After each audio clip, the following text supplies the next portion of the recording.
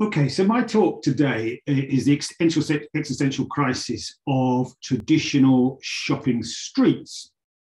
And I want to start with a story.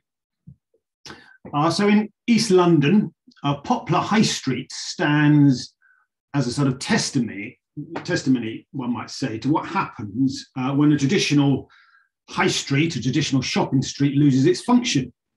You can see at the top here, historic photos show a busy and diverse street dominated by retail uses at the ground floor level and accommodation, probably pretty poor quality above it.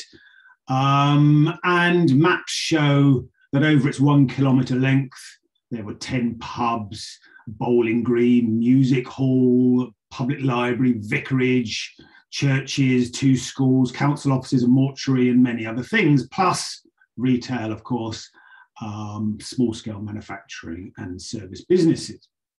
Now, the area, of course, was bombed heavily in the Second World War, but it was really the industrial decline of the docks, subsequently the Docklands in London, which led to its demise, and also the rebuilding of large parts of it after the bombing with social housing, much of which turned its back on the streets. So whilst you see a few sort of civic remnants of the past, everything that gives a high street its sort of dynamism has largely ceased to be. And Poplar High Street, I think, therefore, is a portend of what could happen if we don't address the very different threats to our high streets today. Now, traditional shopping streets often go back centuries, fed by what Bill Hillier christened the movement economy. So as people moved along natural movement corridors, the optimum position of some parcels of land in a sort of an emerging urban street network allowed the establishment of businesses that relied on those passers-by. And over time, these functions were reinforced and commercial streets emerged, with some becoming destinations in their own right, fed by their centrality, many of which we have christened, in this country at least, high streets. In the States, they'd be called main streets.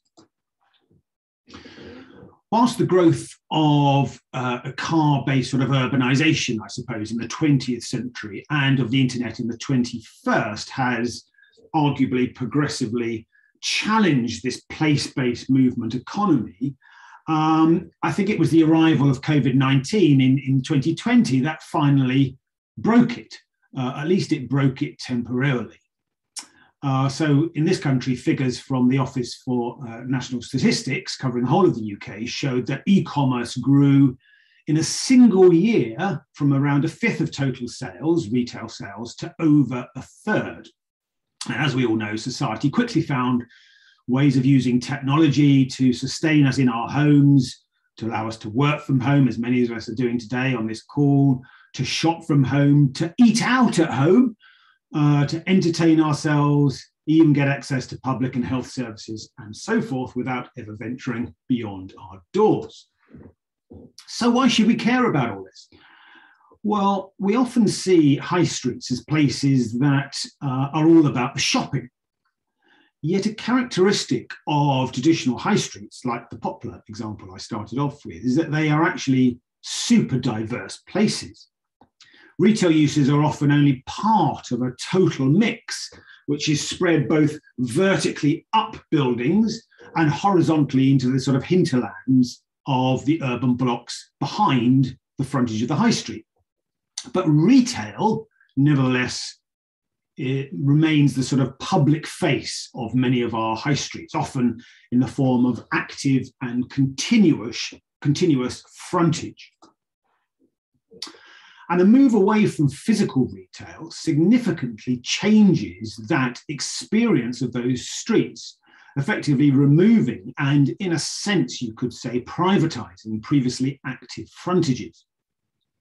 Furthermore, access to good quality shops seems to be particularly important in people's sense of pride and community. In the UK, for example, coming first in a recent Demos study, about what boosts people's sense of subjective well-being, although it also came first amongst those local place factors considered most in need of improving across the UK. So what seems clear is that the outlook for traditional high streets, if it's to improve, then we need a new basis for supporting many of those sorts of uses. A new basis that is no longer dependent, or at least not entirely dependent, on movement and centrality. So to understand this, it's necessary, I think, to understand the different reasons people choose to make the shopping choices that they do. And this sun model on the screen here conceptualises the relative significance of factors for physical versus online shoppers. So the factors coloured in yellow strongly inform choices of online shoppers and are the reasons why online has effectively become such a powerful disruptor of traditional shopping habits. Factors in red at the bottom remain influential in helping to retain a physical customer base, although only sort of the immediate and the social elements there are what you might call positive factors. Some people favour high streets because you don't have to use technology to engage with them, but those are usually people who aren't necessarily comfortable or don't have access to technology. So that's not in a sense a sort of positive reason for using bricks and mortar. Factors in the middle in orange inform the decisions of all shoppers, but darker orange is likely to be more important to physical shoppers. And cost in lighter orange in the middle is, of course, always a factor in any purchase decision, but in allowing such extensive shopping around with ease, cost drives consumers to shop online more than it keeps them in bricks and mortar. So examining the model, I think it's clear that no single outlet, as opposed to a retailer, whether online or offline, can offer everything. Indeed, no mode, I think, has a monopoly on any of these factors represented in the sun model. But instead, they offer combinations of qualities. At the same time, the areas of greatest strength for online outlets, which we could call the 4 Cs, certainty, convenience, choice, and cost, tend to be very direct and tangible, and against which traditional retailers struggle to compete. So in this respect, it's no accident that physical retail advantages are reminiscent of a setting sun in the figure, albeit that the challenges faced are nothing new. So for decades before e-retailing really took off, discussions focused around the perceived negative impact of out-of-town retailing on traditional high streets. And looking at them physically, these changes can be viewed as part of a journey from mixed, integrated and place-dependent urbanism to more separated, disintegrated and non-place urbanism. So retail boxes set amongst sort of extensive free car parking on the edge of cities, if you like, offered a stepping off point towards the same 4 Cs that define the online retail experience. So in that case, it was convenience, at least for those with cars, greater choice, given the size of many of these sort of out-of-town box units, greater certainty, given the stock that they can hold, which is on offer, and reduced costs, given their economies of scale, lower rents, lower overheads, and so forth. So arguably all these advantages have been given rocket boosters in the online world where the sun is relentlessly rising. And early evidence from shoppers in the aftermath of the COVID-19 pandemic has tended to demonstrate a preference for car parks and larger, more spacious footplate formats of out-of-town retail over the more crowded spaces of town centres, although that, of course, may gradually change over time. In the long term, it may be, however, exactly the sort of place-based differentiation from the online model that traditional shopping streets allow, which in turn will enable them to survive. So the fact that they are more different in type from online retail than out of town may in fact give them an advantage over time. And certainly some of the pre-pandemic evidence suggested that out of town was in decline steeper than traditional high streets. Anyway, this all, I think, reveals a sort of critical conceptual distinction relating to the scale at which the different factors and associated challenges of physical retailing mean to be addressed. So the image which I'm showing here shows factors on the left that are predominantly determined within the sort of individual retail outlets, whether those are singular outlets or chains of outlets. And those on the right that relate to the particular marketplace, you know, whether that's the internet at large or a particular town or city centre. So if we set fiscal taxes and incentives aside, which the Chancellor may very well be dealing with now as regards retailing, I don't know, it's within these sort of place factors on the right that the public sector and also large private retail investors like shopping centre owners can hope, if you like, to influence the future of their particular physical marketplace. Outlet factors, by contrast, reflect either the simple realities of the channel being used to shop.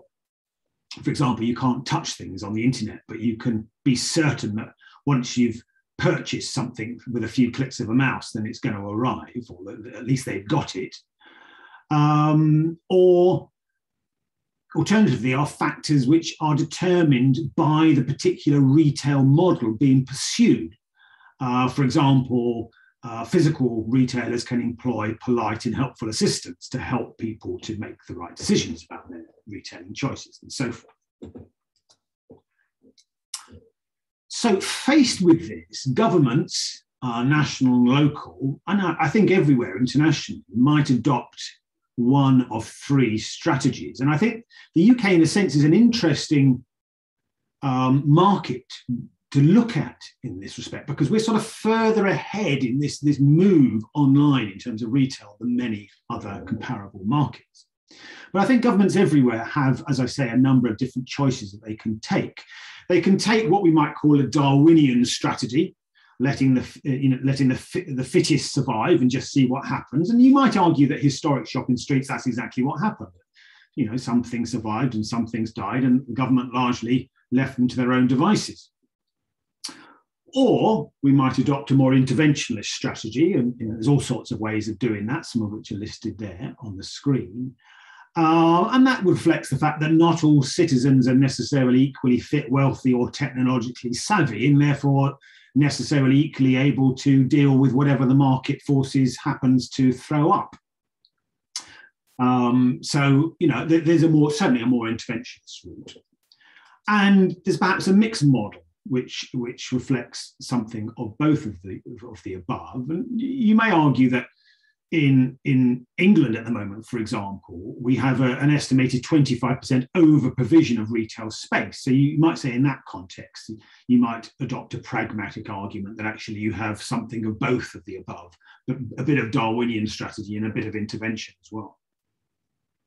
Current policy approaches, and here I'm talking about England. I think Wales may be very different, and I'll be interested to hear your reflections on that. But in England, at different times and in different ways, government has tended to adopt both the first and second strategies, and sometimes those have been in conflict. So the first strategy, I think, is tended to be reflected in the deregulatory predilections of the English government, as encapsulated in the increased use of permitted development rights in particular. And so recently, undaunted by the reports of the very poor quality housing accommodation that was being delivered through permitted development rights and related liberalisations of the planning system, the government nevertheless introduced a wholesale new liberalisation of planning, which was a new mega class, Class E, of the permitted development order.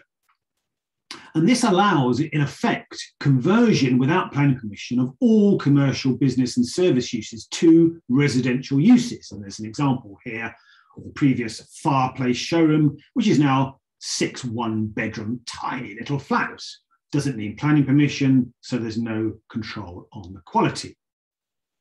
And with this major new change that has just been introduced, the worry is that this will extend very quickly across many of our high streets. So in introducing this change, the government, as I say, in England, argued that allowing more housing in such locations will diversify uses and help to support retail through having larger populations within walking distance of high streets.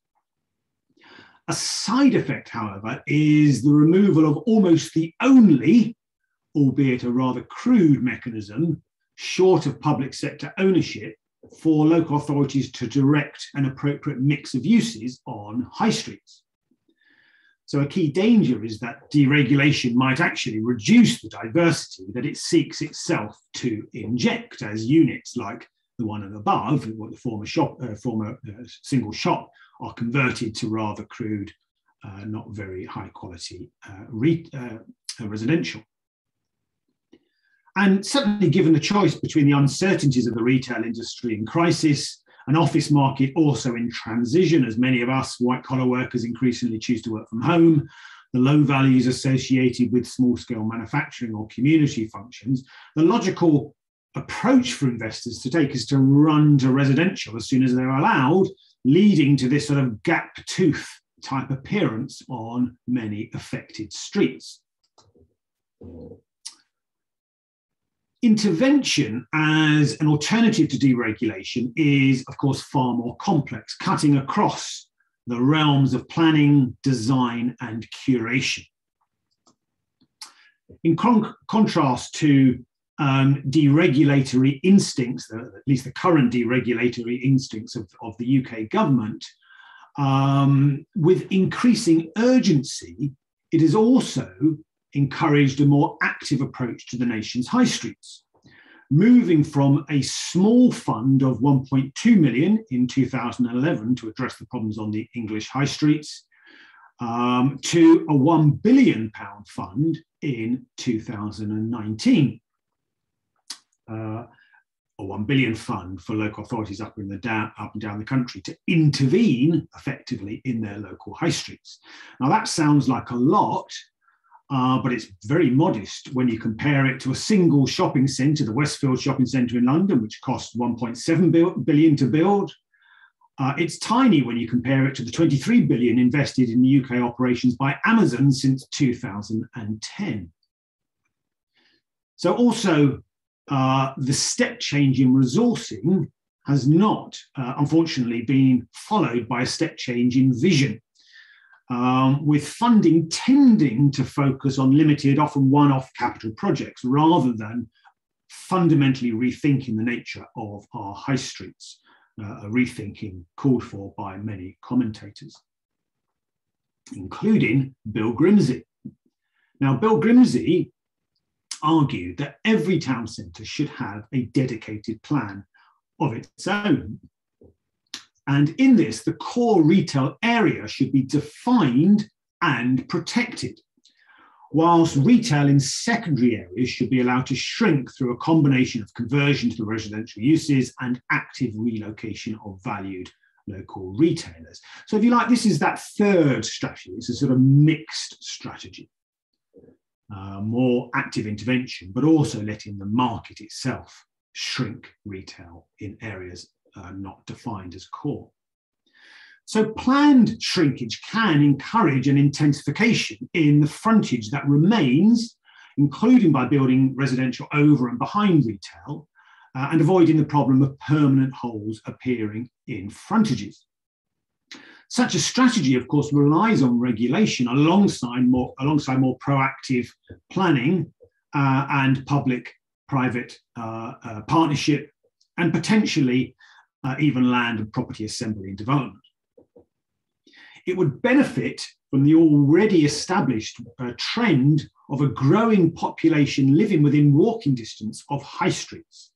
So without actually building new residential on high streets, or only very selectively, there is already a growing population within walking distance of high streets. Across England, that population is increasing at double the rate of other locations.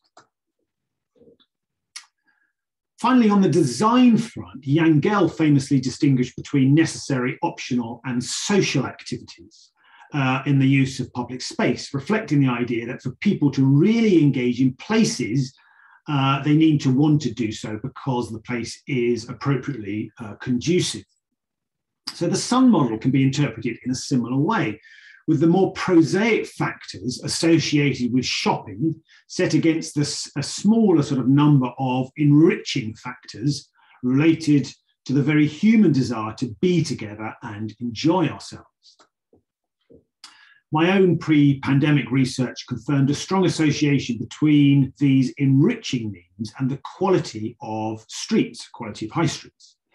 By comparing high streets that had been subject to significant public realm redesign and investment to those that had not, the work identified that improvements to the quality of the street fabric encouraged people to walk more, to stay longer, and ultimately boosted the desirability of surrounding retail space and reduced vacancy. And significant UK government funding for emergency design interventions in the country's high street in the wake of the COVID pandemic envisaged similar possibilities. This funding was this time from the Department for Transport. And resulting changes have sometimes been temporary, like the intervention on the left, the image on the left, sometimes permanent, like that on the right, a new cycleway, all about building a new era of walking and cycling according to the policy. And all driving things that have a track record, a proven track record of boosting spend in shops. Turning to curation, Abrahams commented that in order to survive, the high street will need to find new purpose in becoming the latest arena for customer experience innovation. And this represents a major challenge for traditional shopping when the competition, namely internet platforms, shopping malls, and even out-of-town retail parks are highly curated in order to optimize the experience in terms of convenience, the choice on offer, and the ability to navigate those choices. So managers of large shopping malls, for example, have long understood the value of mixing retail, entertainment, event spaces, and restaurants in order to keep users coming back and to encourage movement in a manner that optimizes spend. The thought of giving up control on the mix and incorporating non-active uses into it, as suggested by the deregulatory PDR changes impacting on English high streets, would be an absolute anathema in those sorts of contexts. Town centre management in various guises and business improvement districts have, of course, developed in an attempt to try and transfer some of this private sector methods and know-how to publicly managed streets. But the reality of fragmented ownerships, limited resources, and the lack of focus in the public sector on the growing threats to traditional high streets have tended to combine to limit their impact in many places. So while the public sector typically has direct control of only a limited stock of buildings in most town centres, it does have control over many key public services, like this library in East London, with the potential to relocate them back onto high streets. Local authorities can, along with private partners, also deploy temporary uses in the public realm in order to curate the experience of streets, ranging from sort of fun activities such as events and fairs and demonstrations to retail opportunities such as farmers markets, to works of art and performance.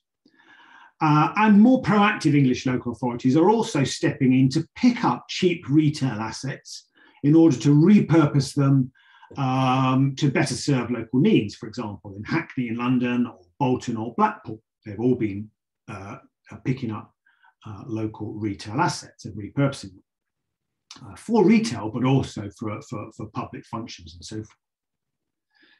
Now, more radically still, models such as town centre investment zones seek to pool ownerships and responsibility in a single investment vehicle focused on sort of collectively curating entire streets, but we don't have any examples of those operating yet.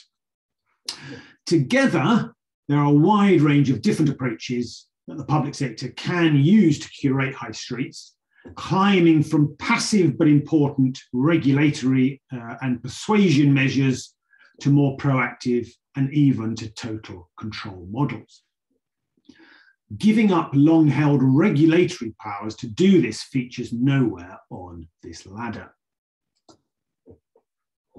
So today, traditional shopping streets face an existential crisis, and how we react will determine whether they have a long-term future or are doomed to inevitable decline, just like popular high street.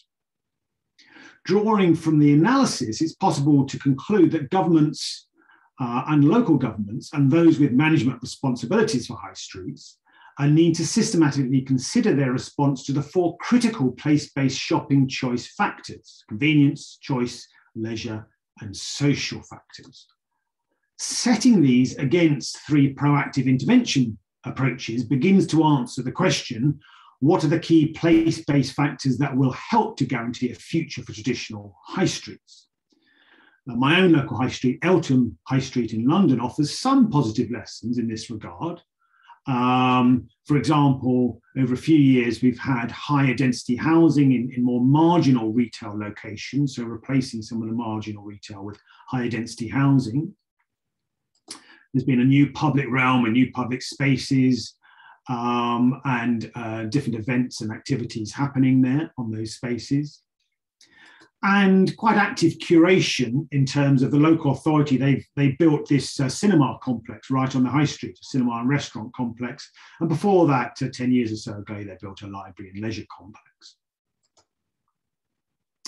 So in doing so, I think we can conclude that if we wish to avoid the sun setting further, these sort of valued, at least setting further on these valued places and the rich ecologies of functions that they host, then the answer really can only be found in more and better public sector intervention, not less, and working, of course, in partnership with private actors.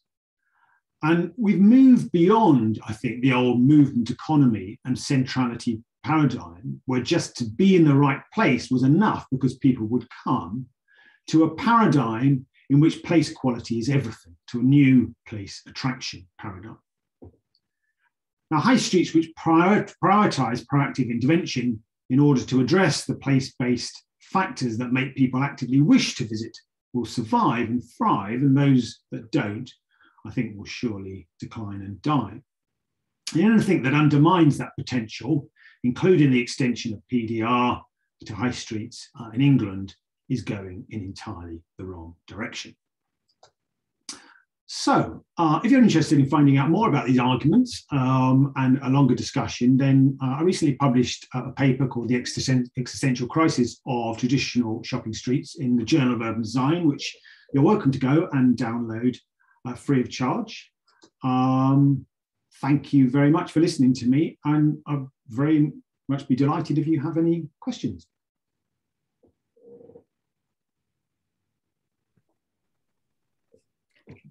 Thank you, Matthew. I will then just leave to our audience maybe to ask questions if they have any questions.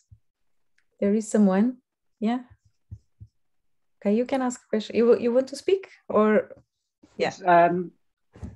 Yes. Thank you, Matthew. That was really interesting. I'm a guest lecturer at Cardiff, but I'm in private practice in a retail planning consultancy actually. And I've been doing that for the past 25 years. It's quite interesting working for the, dare I say it, the devil, the big retailers and the retail parks and the developments that that you've just been talking about. Really, the effect that I've seen is exactly as you explained it there. You could see the drift from the high street through to out of town shopping, first of all. And then, of course, the internet. And the internet is seems to be threatening all physical retail, whether it's just high street and those big retail parks. So that is in a way, the high street and retail parks are no longer enemies. They're both they're both suffering as a consequence of this change. But what has always occurred to me looking at things in the recent past is perhaps it puts me into the category of fundamental change as far as policy is concerned. Because since the 1980s, planning policy in England and in Wales has been steadfastly directing retail development to town centres at the expense of other uses. So you couldn't put a doctor's surgery in a prime shopping street, for example, under national planning policy guidance in England or Wales at present, unless you really demonstrated you couldn't put a shop there. So retail planning policy seems to stand in the way of the reuse of high streets now that there's problems on high street. And perhaps more fundamentally is, why are we protecting high streets in the first place?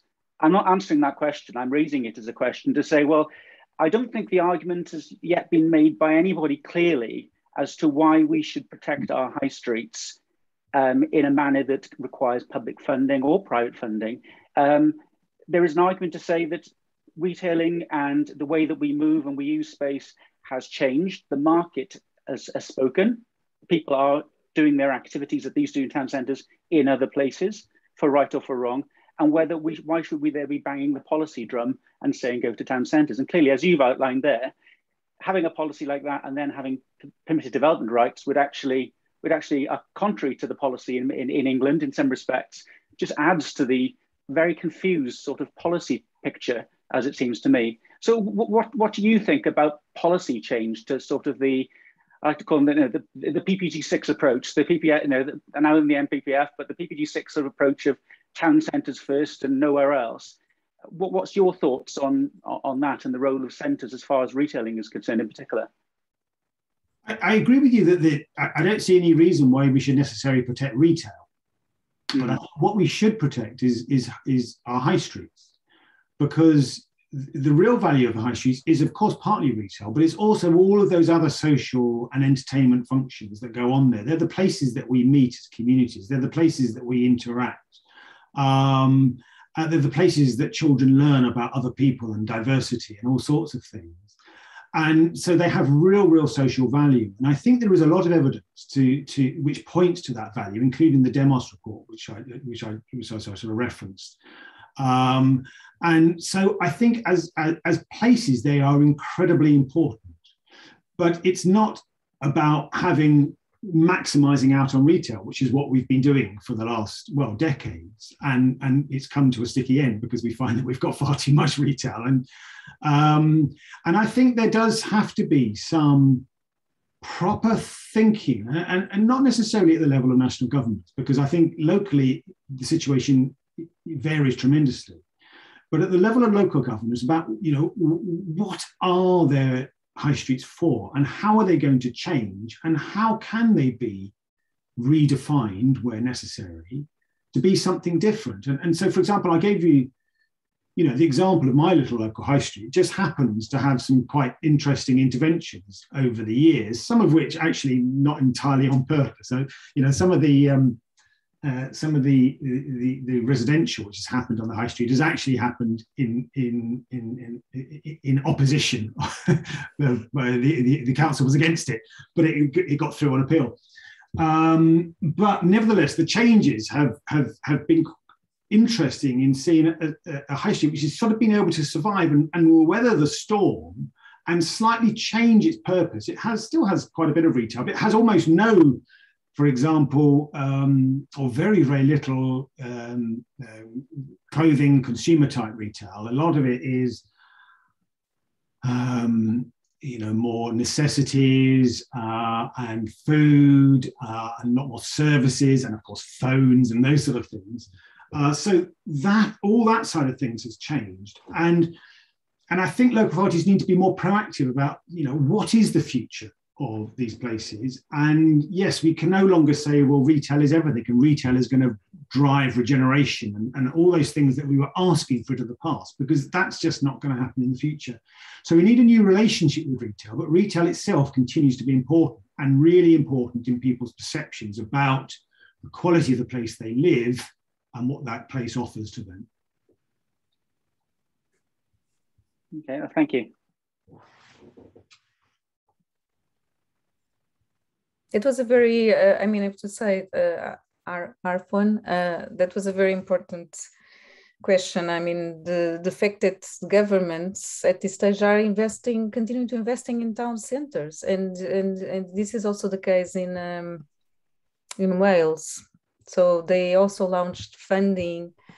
How much was it? 15.2 million placemaking funding package, and it's focused on town centers again. When town centers have been always the focus, and the high streets are the ones that are really in decline. So this raises really interesting questions. But I don't know, is there someone that wants to ask questions, or yeah? We'll see. Sina, yeah. It's not really a question, it's more of a comment, kind of related to what Arthur mentioned. I mean, when you think about the use, role, function of city centers throughout the history, it's been always changing. From one time there was all the craftsmen working, with one time all the factories coming in. And now recently we have retails. So I suppose the focus from the policy perspective is not really about saving retail. Is more about how to use these important spaces of living really and working. And the challenge is, as you say, so it's more about like how we facilitate this transition, which is happening. Nobody can stop it. And it's more about how to facilitate it and how to facilitate this transition to make sure we use these spaces more efficiently and more effectively. And bringing residential, or maybe even turning city center to neighborhoods, of course, that's going to be very challenging, and also in terms of like the users that are not very going well with each other in each other's proximity. But it's obviously is something that the time shows, and of course the policy indicates as well. I think what we see when we look at these sorts of streets is that they are rich ecologies, that, somebody goes for one function, you go to, I don't know, get your shoes repaired, and then you also pass a cake shop and you buy a cake. And, you maybe catch the bus there and I don't know, sometimes you might go and see a solicitor or whatever it happens to be, that there's a group of things that you can do. And I think when we let policy, or we let anything happen, that we go down the sort of Darwinian route entirely, then we run the risk that rich ecology will dissipate.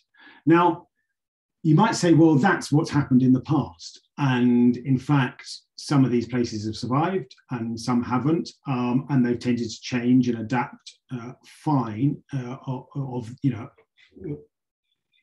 pretty much on their own without too much intervention. And yeah, I think there is an argument that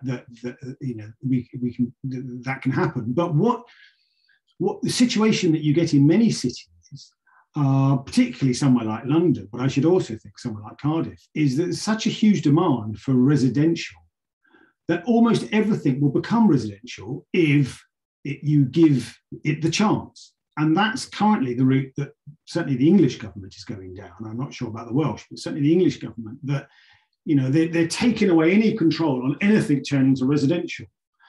And as soon as that starts to happen, it undermines this sort of this ecology of different activities and uses, and lower value activities, particularly manufacturing. There's a lot of small scale manufacturing that goes on our traditional high streets and in that hinterland behind this shopping frontage, which is really, really critical, and lots of jobs and so forth associated with it.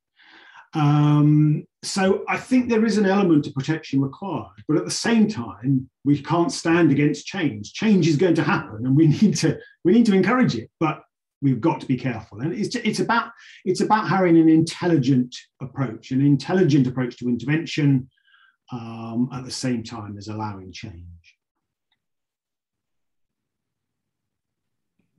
Just picking up on that point you about intelligent change, one of the things that always strikes me when looking at policies is that city centres, town centres, your local parade, your district centres, your modern shopping centres are all treated in a blanket approach. And while your local high streets, like for us locally, Cowbridge High Street has got all the nice shops on it that you can walk along. You can go to a greengrocer, you can go to a hardware store, you can do all that sort of thing. The very sort of picture postcard kind of high street approach. We've also got a lot of centres that really don't follow any traditional model, and yet they still fulfil that important retail and social function. And equally, we have city centres like Cardiff, for example. If you're disabled and you want to go shopping in the centre of Cardiff, and the same as you would if you're going to go in the centre of London or any other big city, it's actually really difficult to get in there. The public transport modes aren't there anymore. The nodes have moved out to the burbs. The car parking is really expensive. It's not made particularly accessible because it's pedestrianised, so it makes it difficult for people to get to the door. So it does seem to lend itself to an approach that is different for different types of centres, and a very much more intelligent approach than the blanket approach that we've seemed to have adopted to date. What's your thoughts on that? No, I absolutely agree.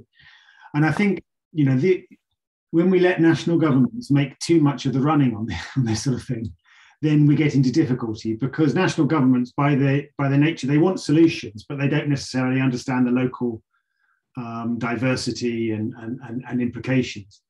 So this is why we need to empower local governments, I think, in this front, but also working with, you know, private partners. I'm not suggesting that local governments have all the answers here. They need to work with people like yourself and the industry who really have a sort of an in-depth knowledge of how these things work and how change could happen.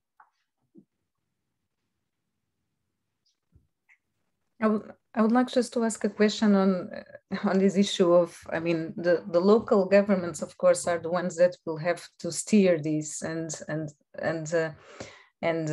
we all know, and also it was also an outcome of your design skills report. They are, I mean, they are not just under-resourced, but they are under skilled. So they are not equipped for all these challenges, you know, and this is even more acute in Wales, where we just have 2 local authorities that have urban designers, for instance, you know, in the teams. So I just wanted to know, I mean, are you planning with your work, is it through your Place Alliance to create like a movement to, let's say, to shake these things and to make sure that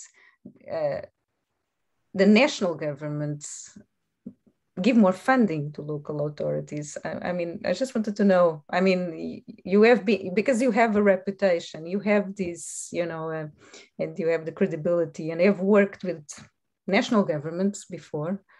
I just wanted to know, because I think it's important question. Yeah, I have a reputation for complaining. Probably. Complaining, yes. Well, the Place Alliance, what the Place Alliance tries to do is it tries through evidence, tries to gather evidence and tries to put that in front of government and say, right, well, you know, here's the problem. And this is what you need to address, and particularly, you know, in relation to design and the quality of the built environment. That's really what the Place Alliance is all about. But it tries to do it through evidence. And so recently we published a report called The Design Deficit that looked across England, and the Place Alliance it only covers England. And it looked at, you know, the deficit in terms of design skills in local authorities. And where you have that deficit, it is a real problem to deal proactively, I think, with complex physical environments like our local high streets. Because the tendency is just to understand them in policy, trying to understand them in policy terms, and not to try and understand them physically and what they are as real places and that people interact with and engage with. And so I think you do need to have those people, and it's not just urban designers, it's people who can engage with communities, it's people who have a knowledge about the, you know, property industry and so forth, and can engage with developers and so forth. And we really do need to invest in our local authorities in getting those skills deficits reversed. And until we do, I fear that some of these really wicked problems are going to be beyond many places. As far as I'm concerned, yeah, I mean, we carry on pegging away. We carry on saying that, you know, this is the problem. If anybody's listening to us, I don't know, but we shall see. Yeah, that's an important question. Whether they listen. I have someone. Francesca wants to ask a question. Hello. Yes, I'll be quick because it's half term and I've got all sorts of noises behind me. Matthew, thank you very much. And I've got to say, you know, among all the things Patricia said at the beginning, I'm always surprised every time I hear you how good you are at actually grabbing a really complex topic and cutting it straight to the middle and unpacking all the bits and making everything a lot clearer in terms of dynamics and ways forward. So my question is there a role for community? And if there is, what do you think it is? Yeah, no, absolutely. I think communities have to be central in all of this because ultimately it's about communities. I mean, you know, coming back to the earlier question about why should we even worry about high streets or town centres? Well, we worry about them because they are the places that they're sort of the heart of our communities very often, whether it's a very local little high street or a bigger town or city centre, they are the heart of our communities. So communities have to be actively engaged with them, I think. And different places will do that better and some not so well.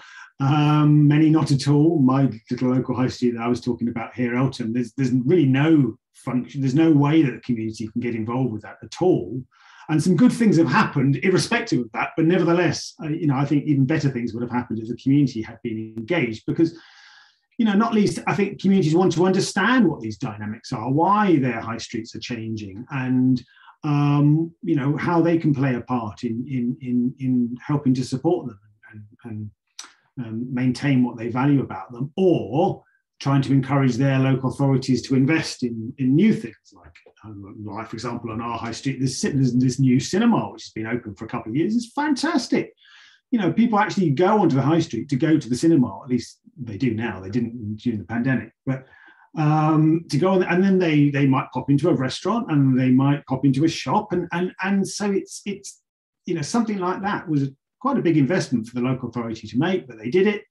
And they, you know, hopefully they'll get a return over the long term. Now, of course, they're elected by the community, arguably, but it would be nice, I think, to have a more obvious mechanism in many places for the community to really engage with their high streets, I think. I don't know whether you know any good examples of places that do it. There are a couple in Wales, but yeah, maybe that's for a separate conversation. I don't know. I think my question is, yes, a space for community, but to lead, to follow, to come in at certain points. I think where we are in Wales, those are the questions that we're looking at the moment. Yeah, but I think it has to be a bit of all of the above, doesn't it? Because they have to. You know, communities are not always, they don't necessarily have the skills and the knowledge themselves. They might have a sense of what it's like to live in a place and what they might like to see, but they don't necessarily have the professional expertise to know how to go from here to there. And so I think there is some leadership at the community level because they, in a way, have to say, right, well, we want better, we want more, we want better. But at the same time, there needs to be leadership from the local government because they are the organisation that potentially has the greatest overall responsibility for these spaces, and also they represent those communities. And so there's a balance, I think, between those different functions. And some communities will be more capable of offering leadership than others. Just a quick comment, actually. Power to Change, the charity, has recently published a report on saving high street, the community takeover, where they really focus on community businesses and how you can initiate them and how you can fund and support them to take over high street and have businesses. Yeah. And I think examples where that happens can be really positive. There is someone who wants to ask a question, Shan? Hi, I'm Master from Cardiff Uni. So back in 2019, I attended a workshop with UCL DPU, like about saving and studying 7 system market in Tottenham, London. and it's like a Latin American market. It's gonna be changing to affordable housing in regeneration program. And one of the biggest problem I feel like is that the value of this kind of retail market and is really difficult and it's intangible to measure. And also the retail owner, they actually are renting from a bigger developing company. They're ranging from grandeur, and they like not in a way their like rights are not very protected. And like the local people, even the government are leading more tend to transfer this place, to destroy that place, because they had like a semi-serious drug and violence problem. So my question is like, how is this type of retail market, because apparently not all the retail market are fancy and it's very enjoyable, that is like a local hub for the Latin American community, but it doesn't mean it's for everyone of us. So how is the value of this type of retail shops, the market, and are measured, can be protected? Like how government can like, you know, intervene and to do something about this type of situation where most of people don't really see the value of it? Yeah, I mean, I think, you know, there are many different types of street markets, from, you know, very informal local ones to huge street markets, and, you know, serving different cultural groups and socioeconomic groups, and they all take on very different characteristics. In general, they have huge social value. There's quite a lot of research looking at the value of markets, the social and economic value of markets to local communities, which shows that they have huge value. And you can measure it scientifically. You know, you can look at you know, the spend in markets and so forth. You can look at the jobs created. You can look at, there's different ways that you can look at it. But fundamentally, you know, if we want to measure it, we need to ask people about what is it they value about these places. You know, and sometimes it's just they're places that they would go to meet their friends or to see a friendly face, or they might be that, you know, some products are very cheap and therefore, you know, if you're on a low income, then it's a really good place to go. Other people, you know, there's lots of markets which are more higher end markets, and it's all about the leisure experience, you know. So it's difficult to say that, you know, there should be one approach for all markets, except to say that almost always they are very, very positive things. Well, another experience that I got is like those developers, they tend to provide more like a better vision and supporting figures to the government to say like, if we have affordable housing, which is actually not really affordable, and that will be better. And, you know, in this kind of circumstance, like the measure of the, like, you know, the job opportunity, the vibrance of for the community is just like, it's very unpersuaded for the local government. And that's part of the reason I feel like that they didn't really get to save this market. Yeah, well, that's right. I mean, when somebody comes along and says, I'm going to build you this many new homes and this many new affordable homes, it's a case, you know, there needs to be a balance. Somebody needs to, you know, look at the balance and decide, you know, what is most positive. I would say in almost all cases, you can still keep a street market and have new development in many places. And you know, there's absolutely no, if there's a viable street market, there's absolutely no excuse to get rid of it, as far as I'm concerned, because they are so important. Yeah, I think that's my question. Yeah.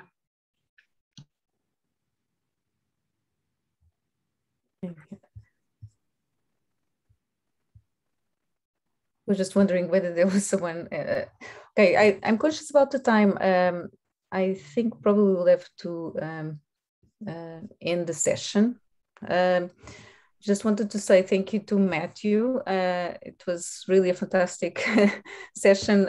You really I mean, the choice of topic was actually fantastic, although in the beginning I asked you to talk about your new project, Urban Maestro, but I think this is a very relevant topic to discuss, and that's why we had such a great audience, because it's something that's a lot of us are now trying to find answers, and you discuss it in a very simple and straightforward way, which it's easy to let's say it's more accessible for a wider audience, and I would like to thank you for that.